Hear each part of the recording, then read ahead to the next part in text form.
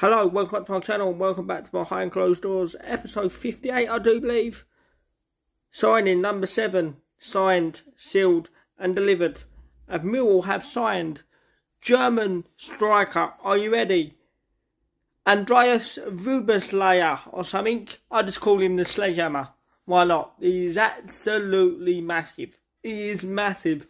And it reminds me a little bit like the replacement for someone like the outgoing of Matt Smith, a target man, someone that can hold the ball up. But look, it's not the most inspiring signing, yes, I get that, but we've got to give him a chance. We've got to give him a chance.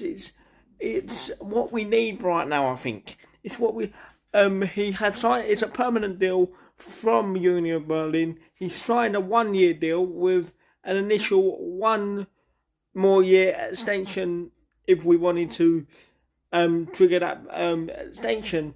So look, he's here, is a permanent deal, and the big massive German descends on Millwall Football Club. Look, his goal record hasn't really been the best. Yes, I get that, but I think he scored previously.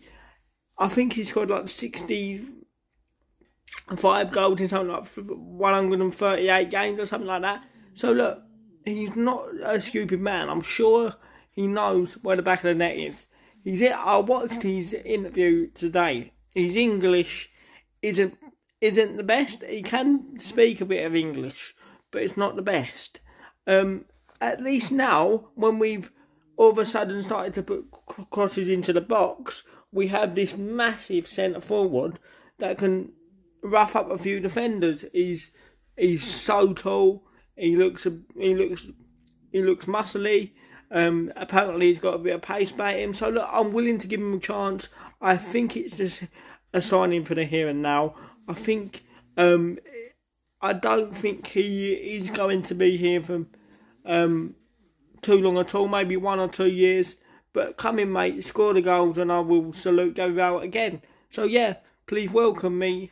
Please join me in welcoming Andreas Vuberslayer, aka the Sledgehammer. Welcome to Millwall, son. It's Vogelsammer! Oh, that's sensational! The most important thing is that I will give always my best.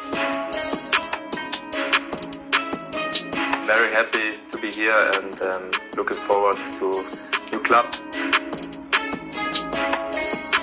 Everything to be successful for myself and especially for the team.